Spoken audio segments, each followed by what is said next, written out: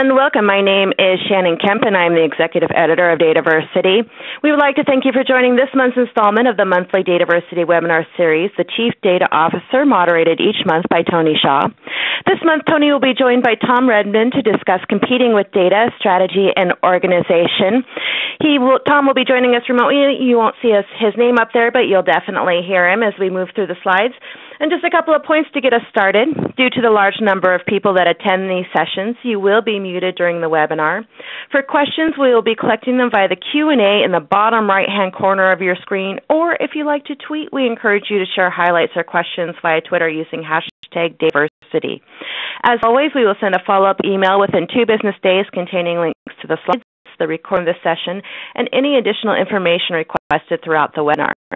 Now, it is my pleasure to introduce to you and turn over the webinar to the DATAVERSITY founder and CEO, Tony Shaw. Hello and welcome, Tony. Many thanks. Welcome, and hello. Good to have you with us today, Tom. So, data, I think, is a particularly timely topic.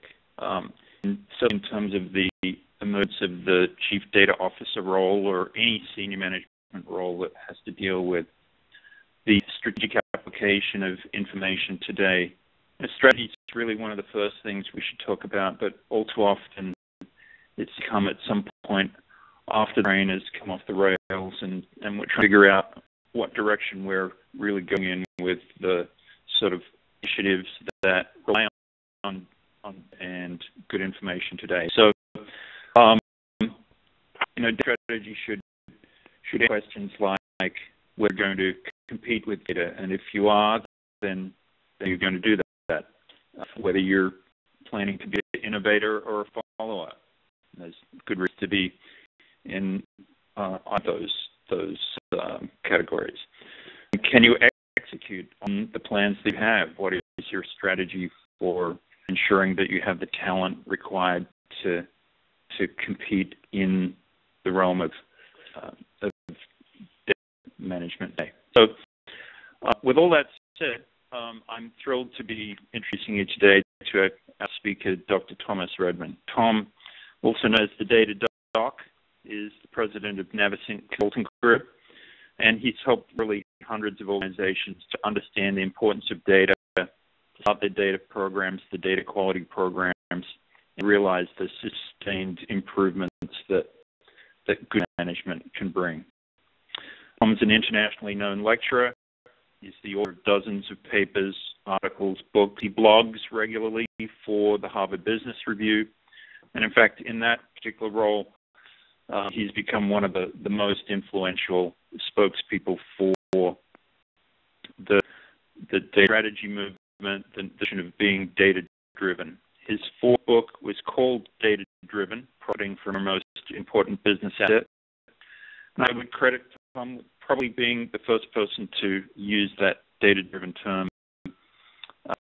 to point about the importance of data, and of course it's been borrowed many times since then. Prior to forming Navicent, Tom started and led data quality labs at labs under the auspices of AT&T, and that's where he and his team were among the first to extend quality principles, data, and information on a systemic scale. So it is with great pleasure that I hand you over to Tom Redmond to talk about competing with data today. Welcome to Tom. Thank you very much, Tony. Thank you for that kind introduction, and thank you too to everyone who's carved out an hour to talk about my favorite topic in the business world today, and that's data. I've been working on data a long time, and Shannon, if you would go to the second slide. And for most of that time, I felt like a little kid in the backseat of his parents' cars, and mom and dad have looked up the car, and the plan is to go to grandma's, and grandma's is some way down the road, and of course about 10 minutes out of the driveway, what do the little kids start saying? Are we there yet? Are we there yet? And in the data space, I feel like I've been asking, are we there yet, for longer than I care to admit, And years ago, I began to despair that we were going to get to data at Grandma's, but the last few years have been extremely encouraging. I'm going to explain why in just a minute. But just to note here on this slide that the data at Grandma's is going to be everything we think it's cracked up to be. Grandma's house is built on this solid foundation that's high quality data, the data we're not working day in and day out so we can conduct the most mundane operation or make the most mundane decision. It's going to be so good that we can actually trust it at any level, from operational to day in and day out decisions to strategic planning, and really going to put that data to work. We're going to use those data to improve product and service. People top to bottom are going to use them to make better decisions. Our organizations are to be better as a result. And every now and then, one of us is going to find some real nugget data that leads to fundamental innovations and creates new industries. And the things that follow from that are the economy is going to grow. And think about how long we've been stuck with real growth. It appears to me that high quality data is the collective our best chance for real growth, right? We can trust the financial system. Healthcare is better and less costly, and we're all freer and safer as a result. I mean, that's a view of data at Grandma's. And as I said, I'm now convinced we're going to get there, and we're going to get there in my lifetime. And the reason I'm convinced that we're going to get there has nothing to do with anything that's going on in a traditional data space. It's what's going on and the conflicts that regular people are seeing with data in their day in and day out personal lives and work lives. So Shannon, if you could go to slide 3, I prepared a couple of vignettes to illustrate. Slide 3 involves a junior executive. She happens to be from Columbus, Ohio. She's won some contest at her company and is in New York City for the annual sales conference. It's her first time in New York City, and she's managed to bring her husband along. They're all excited about it, and it's a Broadway show, and it's the first time they've seen a Broadway show. All is great, and they walk out of the Broadway show, and her phone jingles, and a message comes up that says, "Price mojitos, watering hole right around the block. Show this coupon." And here's the interesting thing. What do you think about that, right?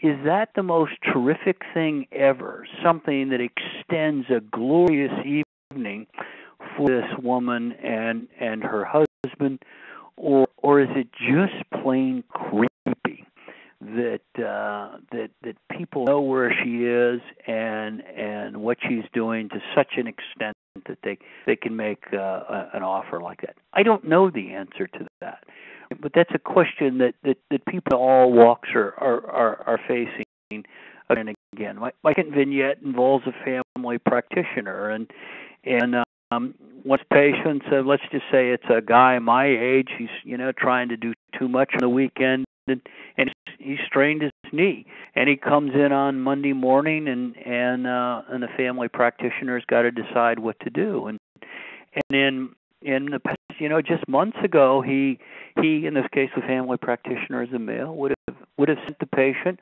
off for an MRI, but lately he's gotten a directive from the insurance company. Insurance company is the results of thousands of MRIs for injuries similar to this one, and concluded they don't lead to better treatments, and they're not paying for them anymore.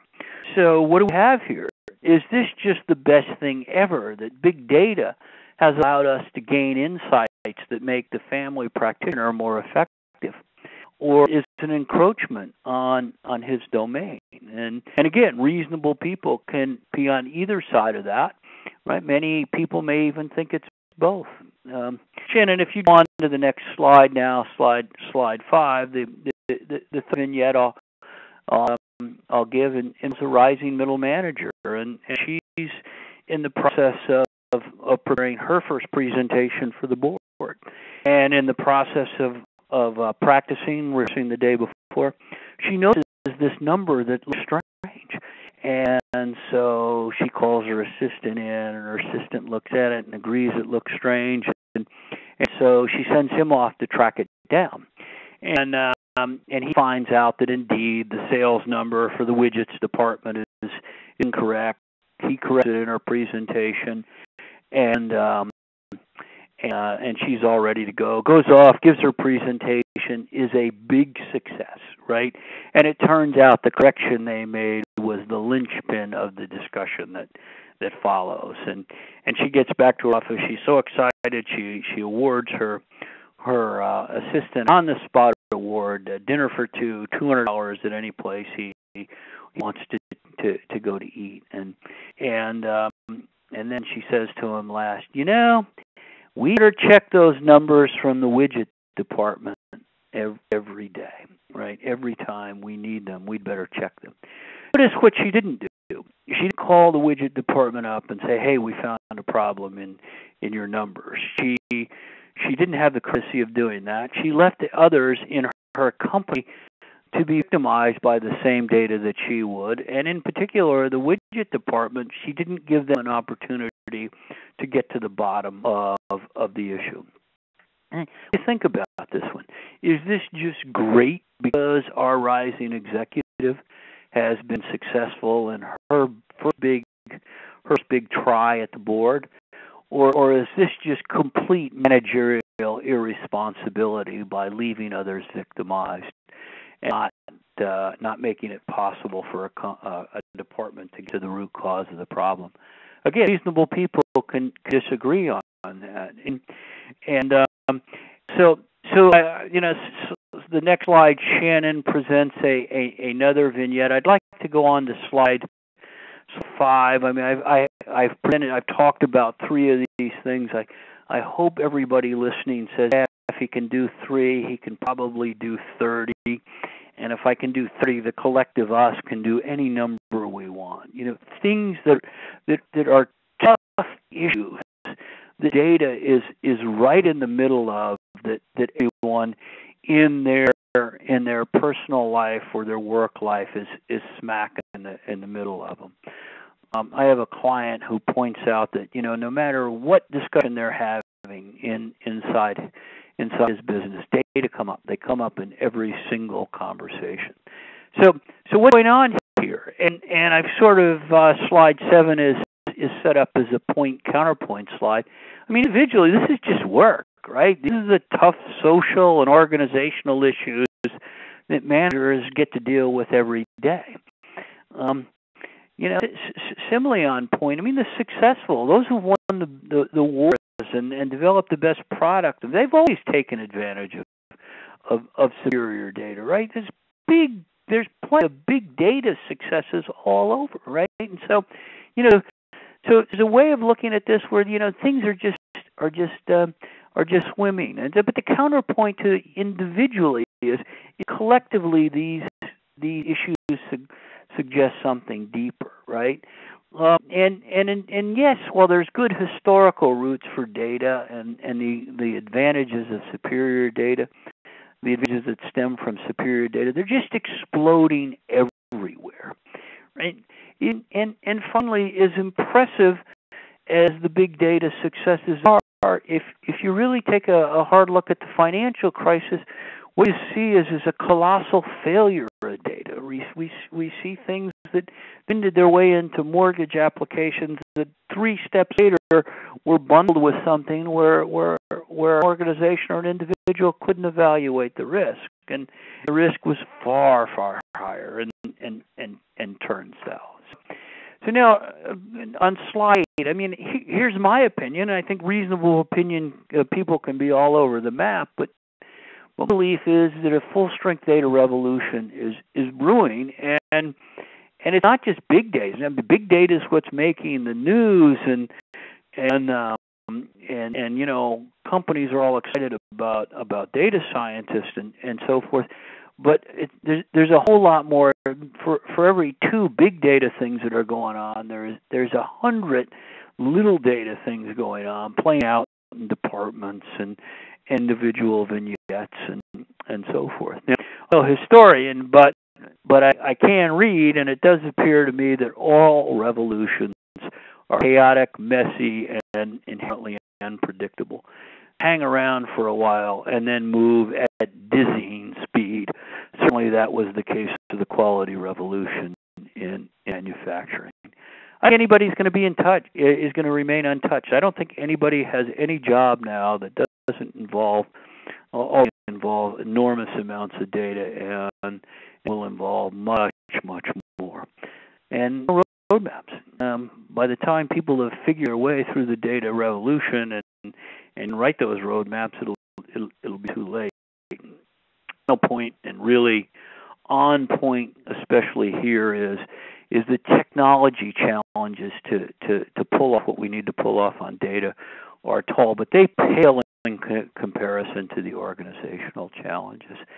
In slide 9, I've noted the 4 most common things I hear as I wander around and to companies, and the first is, we're data rich and we're information poor, and you hear this in lots and lots of guises. What it betrays is that the organization has not really thought through how it's going to use its data, never mind compete with data. Another thing I hear all the time is I've been in this industry 25 years. These data couldn't possibly be any better.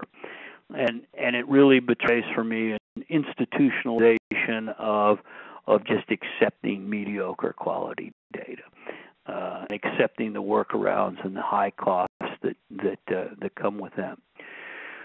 Tom, you got to keep in mind that we're much more siloed than other industries that I work with. It's one of these amazing statements that I have because people don't know what's going on in those other industries or with those other companies, but they've concluded that they're much more siloed. And of course, silos are the enemy of data sharing. And finally, some version, often not even spoken, but so deep in our psyche that if it's in the computer, like data's in the computer, it must be IT's responsibility. And so these observations have led me to conclude at the top of slide 12, these organizations are unfit for data, and remarkably so. Now, I started making this claim in public 2 or 3 years ago, and I thought there would be an enormous backlash. I thought that people would really push back hard, disagreement. But so far, I've not seen that at all. People, by and large, once this is stated, understand that it's capturing an essential truth about where we are with our organizations and data today.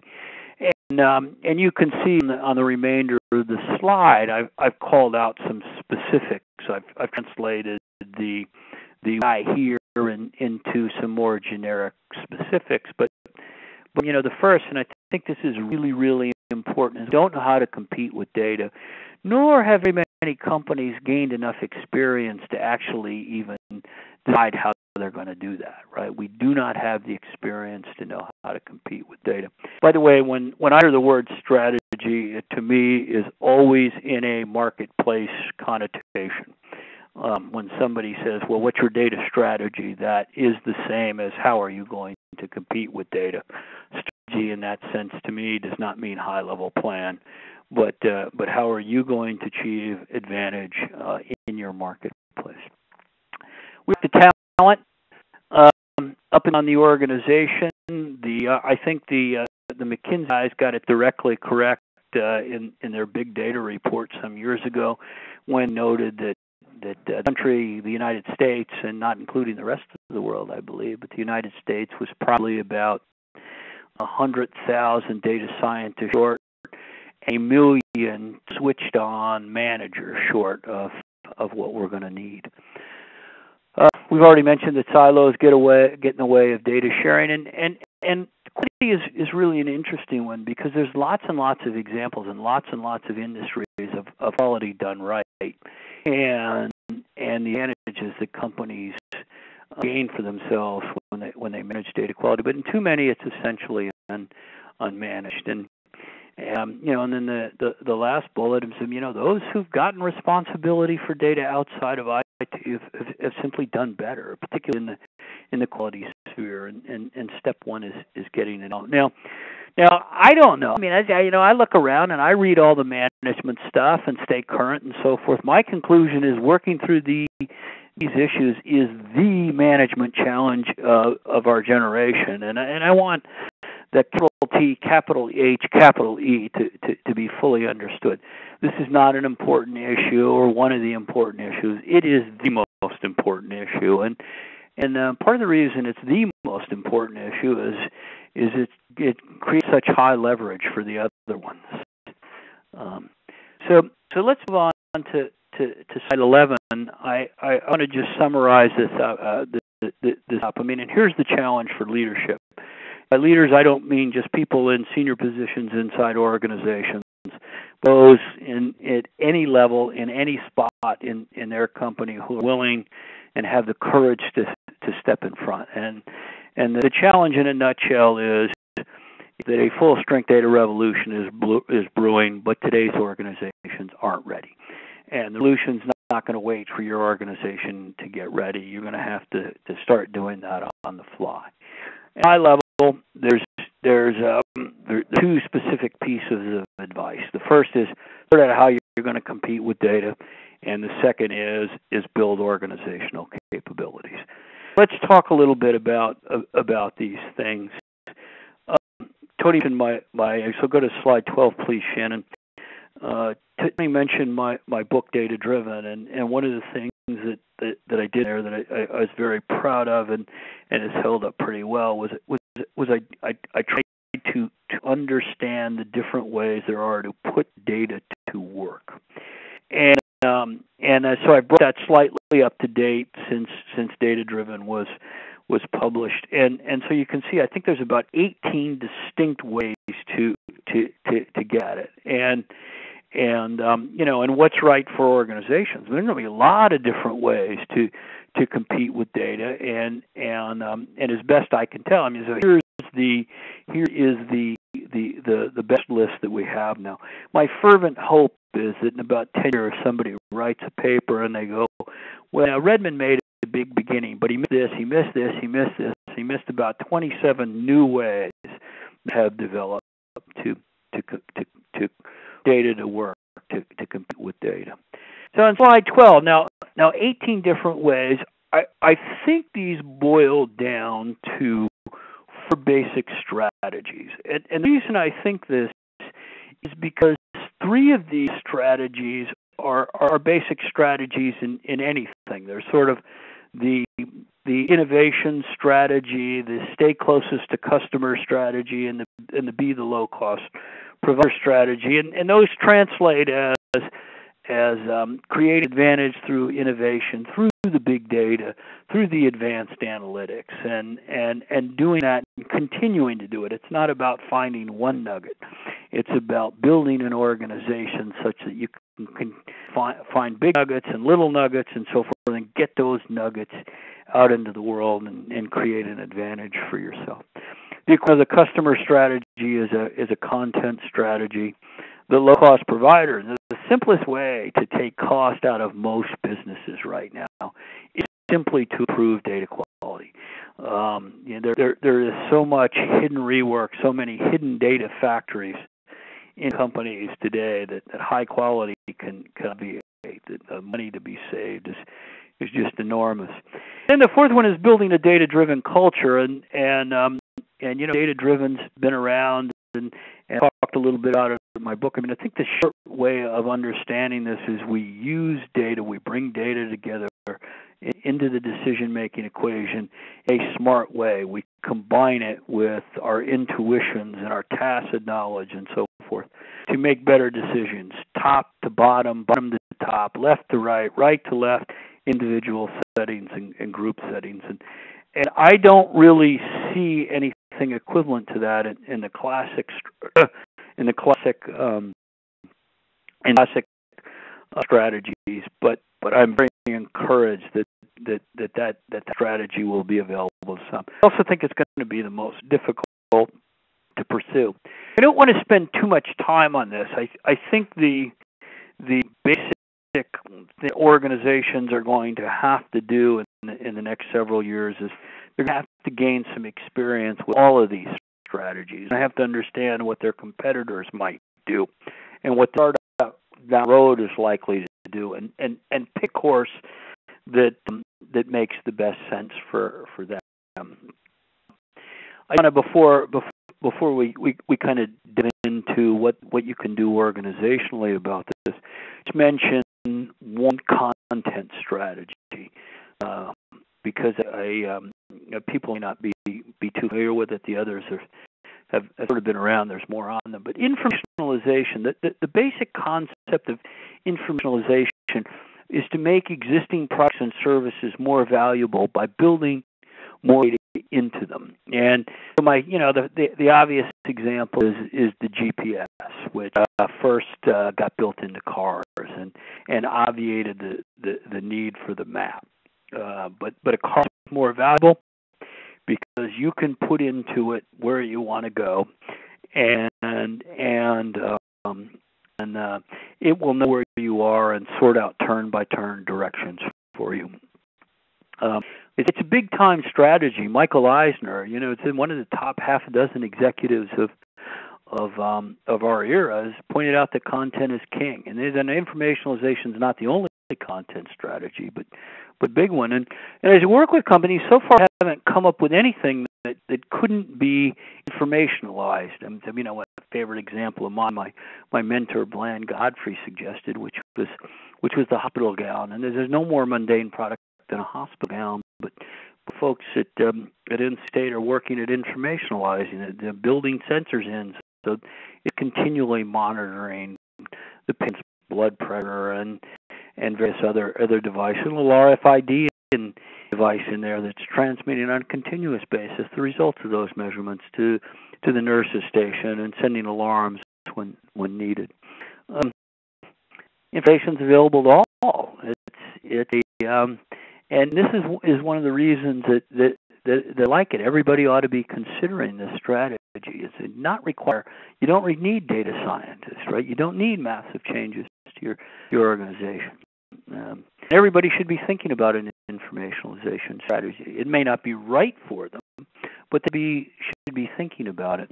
One of the reasons they may not be right for it is don't do it right. You're just going to annoy customers. They're already in information overload, and one of the things that's not an example of informationalization is when an ad says, "To learn more, visit our website at da-da-da-da-da-da." So, people know they can visit your website by now, and you're just dumping a lot of stuff on them that they don't need. All right. So point one is going to be you have to sift through your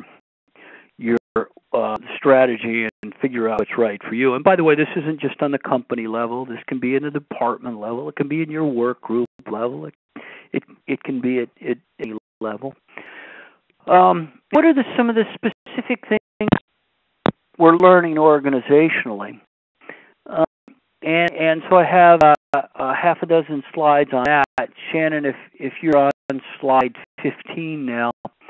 First is as far as I can tell, high quality data is a prerequisite. I mean, it is both a legitimate strategy on its own, but for any of the other strategies, you need higher quality data than we have. You may not need super quality data like to take every last nickel out of your operations, but you do need higher quality data. And of course, the reason is informationalization. You expose data, and when you expose the data, if it's wrong, you anger customers. And we all know examples of where that's happened with GPS and people providing the GPS doing themselves any friends when they send the drivers into the middle of the ocean. Now, the other good thing about data quality is we know how to do it. There's lots and lots of examples in company and lots of industries that really made substantial improvements. And I want to cut through everything on slide 16 and sort of look at it in a way that we've been explained the last couple of years. And it kind of goes like this. From a perspective of a piece of data, only 2 moments in its lifetime really matter. One of them is the moments it's used. And at the moments it's used, it's either fit for purpose, it either helps complete the operation, make the decision, or make the plan, or whatever is going on at the time at the moment of use. It either does so in an appropriate way, and to be a little bit simplistic, or it doesn't. It has to be reworked. People have to go get confirmatory evidence, whatever it is, right? So that moment of use is very important. It's when the data either adds value or not.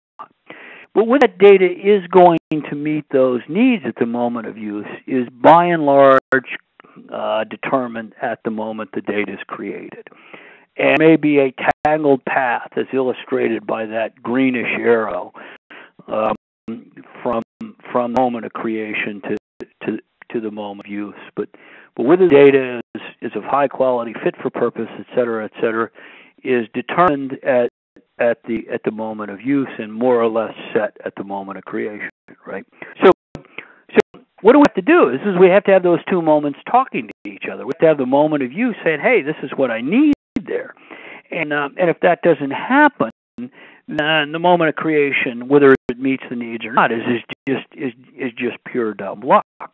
And so the whole reason we have data quality management is connect those 2 moments in time, right? Now, our organizations are complex. I mean, if we just had the man on the left and the woman on the right, you say, "Hey, you guys talk to each other," right?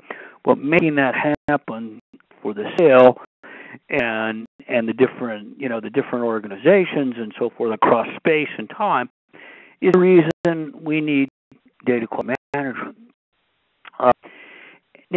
Now, final point on this slide, and it gets to where should management for data quality reside. And I simply like to point out that neither of the 2 moments that matter occur in IT, right? It does not make sense to have lead responsibility for data quality reside at some point other than those 2 most important points.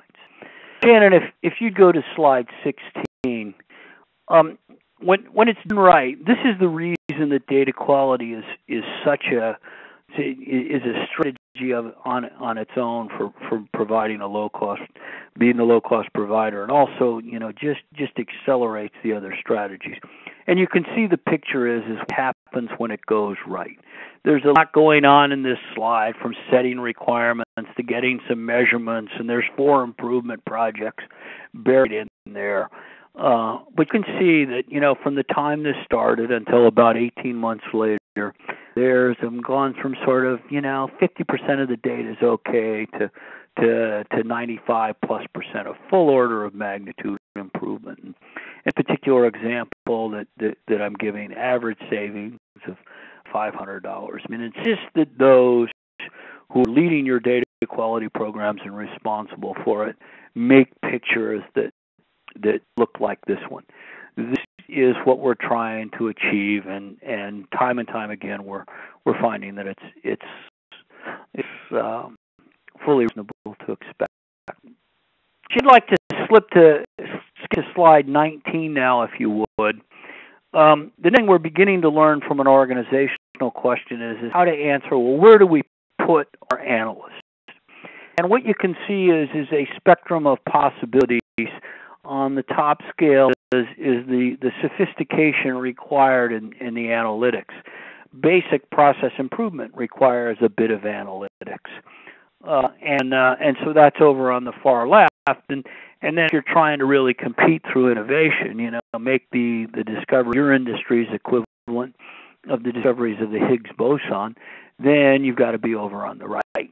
And our experience is teaching us that for things closer to the left, the analytics team and the analysis ought to be closer and closer to the line. And from things further and further to the right, which require greater specialization, greater time, going down more blind alleys, and so forth. The organization, the analytics organization, ought to be set up more or less in a permanent lab without day in and day out responsibilities like those in the line. And of course, there's things, in between on the spectrum, and then part of the challenge is to figure out where you lie and get yourself, put your analyst in the right spot based on where you lie. The next thing we're beginning to learn is expressed on slide 20, and the top of the slide says think end to end. And my view, I'm sort of calling this end to end thing the D to the fourth process, right? Data, discovery, delivery, and dollars. And the basic idea is in terms of your success at competing with data, it's more or less going to be dictated by how you do on the worst of these things, right? So, we've already talked about you need some high quality data, right? You need to be able to find something truly interesting in it. You need to either get the results to a decision maker, into a process, into a new product or services or whatever it is, and you need to figure out how to make money from it. And individually, none of those are easy, and collectively they're really, really hard. And so you're going to get in front of that. Then from the very beginning, it's really important to begin thinking end to end. I think the experiences and what was learned in the good old-fashioned industrial labs really, really pertinent here. Slide 21 is a slide that I've spent the last 7 or 8 years really trying to understand, and I think it's the most important point in competing with data. It's the one that I frankly least understand, even though I've been thinking about it so long. But best I understand, when you really want to compete, it helps to have something the other guy doesn't. And just good old-fashioned industrial in the industrial world, it helped to have a process that others didn't. It helped to have a core of knowledge that others didn't. It helped to have a patent, like a patented drug that others didn't, that you could protect and you could make and sustain competitive advantage for some time. And it appears to me the same is going to be true for data. It's going to be helpful to have some data that others don't. And so part of the trick is to sort out which data of yours are uniquely your own, and which you want to keep from becoming standardized. Now, by the way, you get to define your data any way you want, and your business processes create more every day, and so you get to build as much subtlety and nuances as you can in your data. That's not universally true. You need to standardize some data so you can communicate and so you can keep operations inexpensive as you deal with others. But having something and a small fraction of your data that others haven't is in my view, going to be key to long-term success. And by the way, there's deep historical roots for that. So if you look at companies like S&P, right, they have something called a QSIP. Nobody else has a QSIP, and there's plenty of other examples like that. I think this is one of these things that organizations have to really start thinking a lot about, right?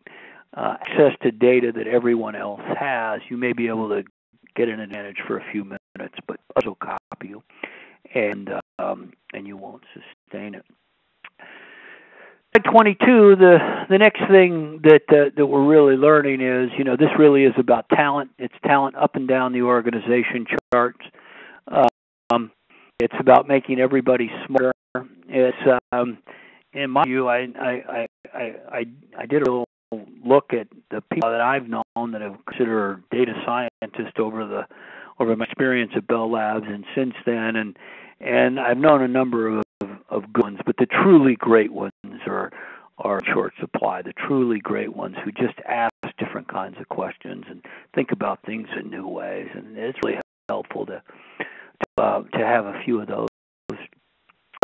We've already talked about, for every manager, every good analyst you need, you need dozens of good plus managers, and just to support that. So, clever analysis that I've ever known about in my time working with data that actually bore fruit, right?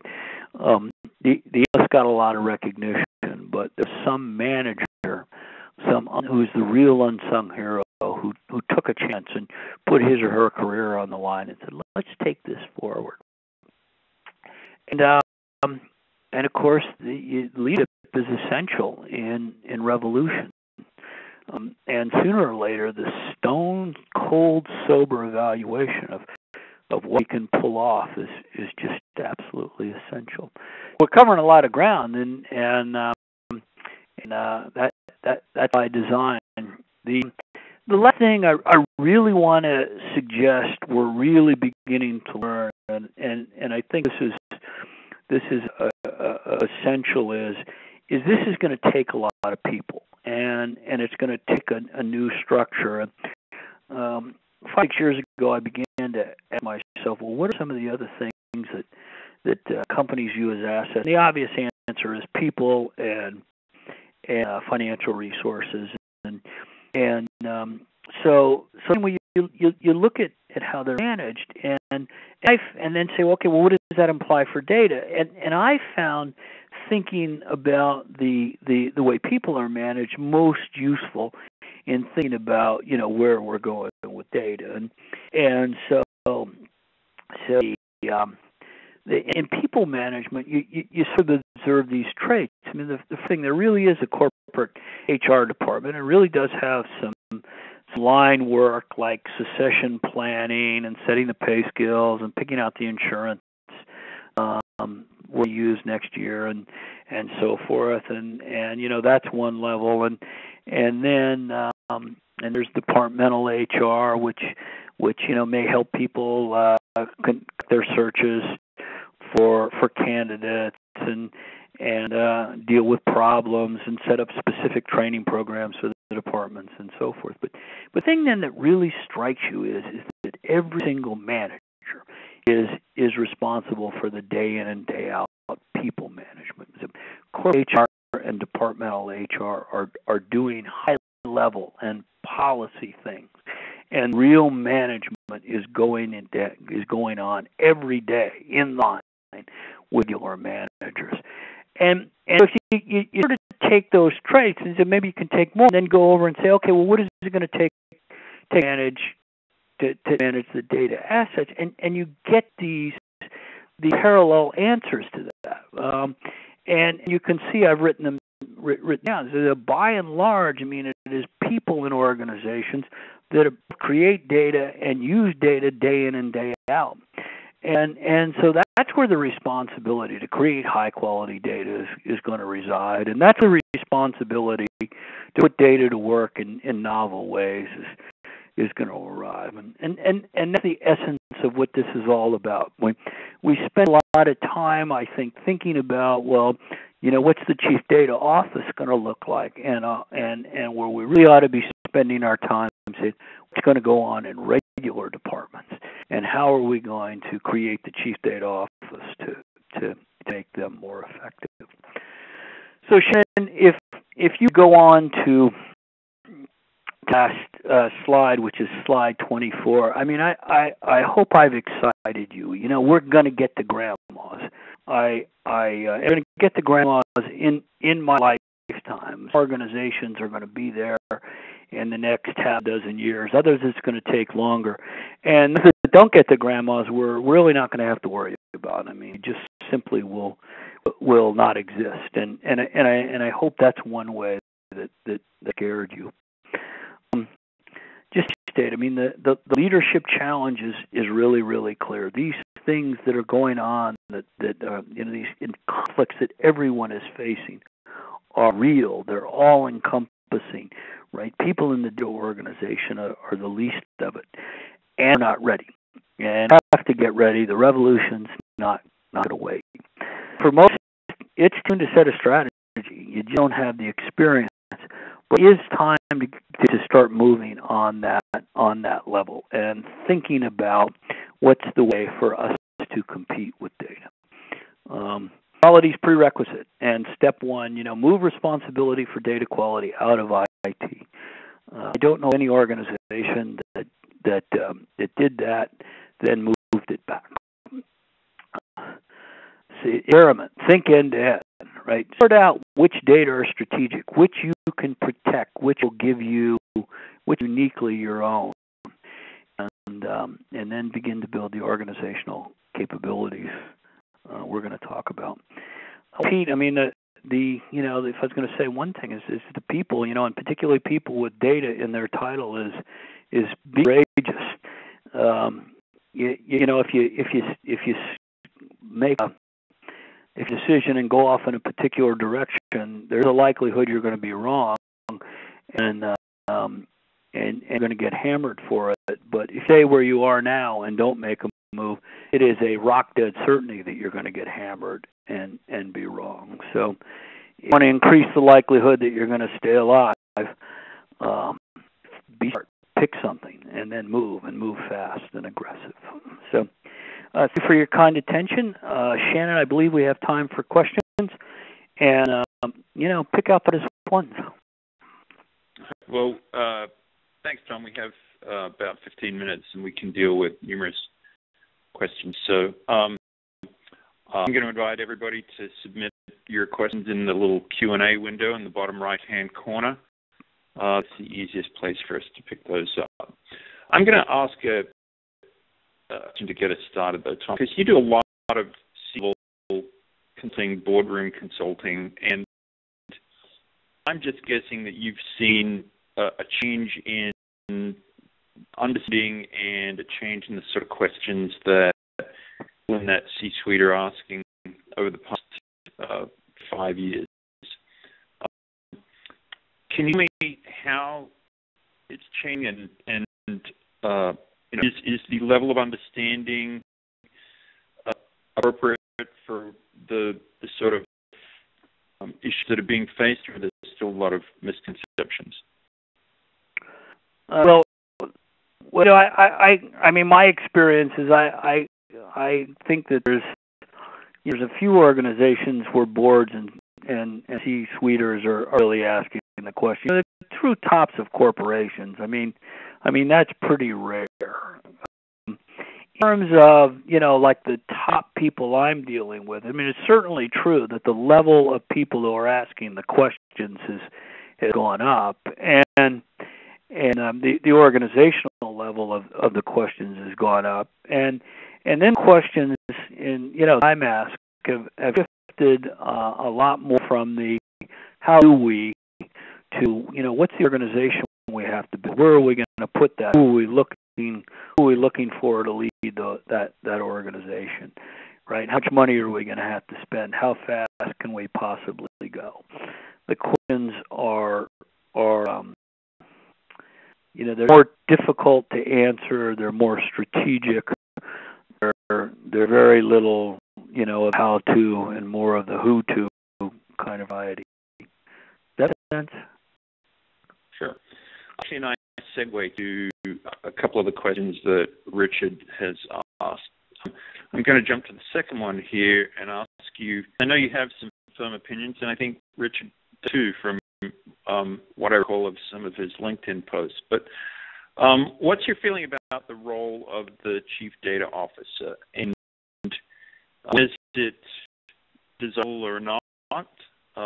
And how do you compare that role to, say, the CIO or CTO role?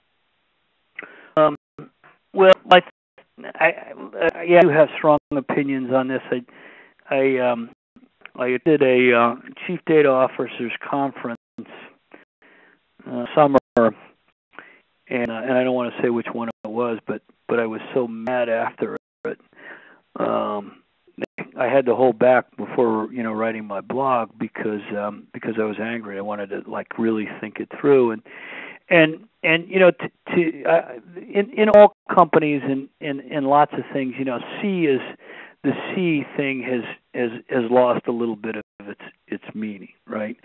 I think you need a C-band when you are truly committed to the idea that we're going to figure out how we're going to compete with data, that it is a business priority to do so, that the board is recognizing that this is either a real issue now or it's an emerging issue now, and you have the stomach to at least proceed. I think it's the same as any time something's a C, right? If a C is the C for human resources, you're effectively saying, look, we need people to compete, right? If it's a C for finance, we need to manage our finances well to compete. And frankly, most CIOs in the last few years don't meet that standard anymore. They've been pushed down, and maybe not pushed down in name, but pushed down in terms of level of responsibility. So it's my view. I don't think you should hire a C until you're ready to take the plunge. And said differently, if you're just going to stick your toe in the water, and I do think you ought to be sticking your toe in the water, but you don't need a C to stick your toe in the water. Okay. There's a question here that's reasonably lengthy, and I think I understand the question it's asking. Read it out, and if we need to interpret, we can backtrack a little. So, Dean's asked here, today many companies are re-strategizing on the basis of technology innovation and from an operational standpoint. It is possible for a company not to compete on data and only focus on technology innovation and operations because of that is what appears to be happening in the majority of industry. So, is the question, is it possible to ignore the data? In part, my interpretation here is you had said at one point in the presentation about the strategic advantages of owning data or having access to data that nobody else did. And I think right. In part the question is prompted by the notion that strategic advantage is often gained by operational or just being able to execute better than the next person, whether you're using the same data or not. Yeah, so look, I do think that if you want to take cost out, if you want to compete in being the low-cost provider, then quality will help you do that. It is clear that, but that is a particular data focus.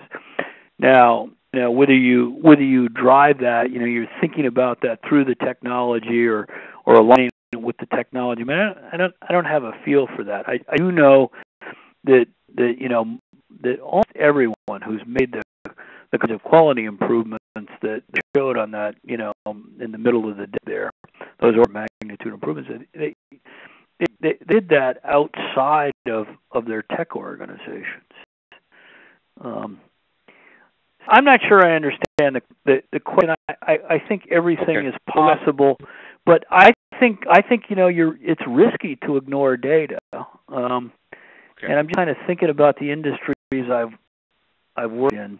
Them are ignoring data. Okay. We probably have more questions than we're going to be able to deal with right now, so I'm going to have to select a couple out of sequence. This one, though, I think is probably typical in many organizations. Steve has asked here, our senior management is silo-driven. It gives examples of finance, HR, etc. There's no overall data champion.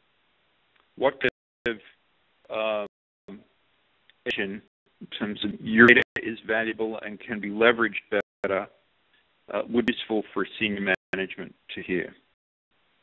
But suppose this means senior corporate management, which does manage the silos. I believe that's the intention of the question, yes. Across those different silos, what do senior managers need to understand in order to get out of their silo-driven mentality? Right. So I mean, here's the way I'd think through that. I mean, most data exists in silos, and it really does never leave. And managing that data inside the silo is perfectly fine, right? We set up silos to create some efficiencies and build some expertise, and the data that's just used inside those silos, I mean, it can stay there. The problem is that most organizations, and a lot of the value they create, or in some cases the understanding of what the organization is doing, the management of across the silos depends on data that needs to cross silos. I ran into an organization just the other day, and in order for them to deliver something to a customer, Department A has to do something, Department B has to do something, C has to do something, and D has to do something, and senior management needed to understand the end-to-end time to start at A and get through D, and so they wanted to get cycle time. And what they found is that A knew how long it took to get through A, B how long it took to get through B, and so forth. But there was no understanding of how long it took to get from A to B and from B to C. And so the way I'd think about answering the question is find out that there's something that senior management can't do because it doesn't have a window into the connectivity of the silos. And that's the data that needs to be managed on a corporate level, right? To manage the corporation, and in most organizations find there's tons of that stuff. Okay. So differently, the data that needs to be managed on a corporate level is corporate data. I mean, it's used for corporate purposes. So, you point strongly that should get out of the data business, or the data should be managed by the business rather than by IT. However, as a practical matter, I think he inevitably gets drawn into the technology questions and the things that the business doesn't yet know about how to manage its data. My question to you is, how do you sort of structure things in that context so that IT can be useful, but not take responsibility that's the message that you're delivering there? Yeah, so let me first point this at IT. I have a director of marketing now, and she's been insisting, Tom, everything you say comes across as you're anti-IT, and I'm really not. I think when it comes to data, IT has been asked to do a job that it is just not in a position to do. And from a data quality perspective, it's neither a creator or a customer, so it's like trying to correct all these errors made by others. And I think that IT organizations, the smart ones anyway, what they should really do is recognize that and say, we can't really do this well, and take lead responsibility for educating their business partners on why they can't do it well, and in the silo level and on the corporate level, helping their business counterparts figure out a better place to manage the data, and take the lead for getting management of data out of the IT organization and where it belongs, and so they can concentrate on what they can do well, which is the technologies. Tech departments really fall down with this data thing. So departments got to realize they got a lot of skin in the game, and they can show they're probably in the best position in many companies to show leadership in where management for the data belongs. Well, we're going to wrap things up here, Tom. Before we go, I'd like to mention to everybody that Fact will be joining us amongst a dozen really top-class, world-class experts on data strategy at the CDO Vision Conference taking place in Austin, April 29th through 30. It takes place alongside the annual Enterprise Data World Show. So I hope to see many of you there. Just hop online and request an invitation. And Shannon, I'm going to turn it over to you. Again, Tom, you're going to tell everybody about how we'll follow up with things and they can get copies of slides, etc. And thank you, Tony, and thank you, Tom, for this great presentation. And as always, thank you to our attendees who are so engaged and so interactive in everything that we do. We just love it. And just to remind everyone, we will be posting the recording of the webinar on dataversity.net within 2 business days. And I will send a follow-up email to everyone by end of day Thursday with the links to the recording and the links to the slide. And thanks for attending today's webinar, and I hope everyone has a great day. Thank you. Thank you. Thank you, Tom. Bye-bye. Everybody else.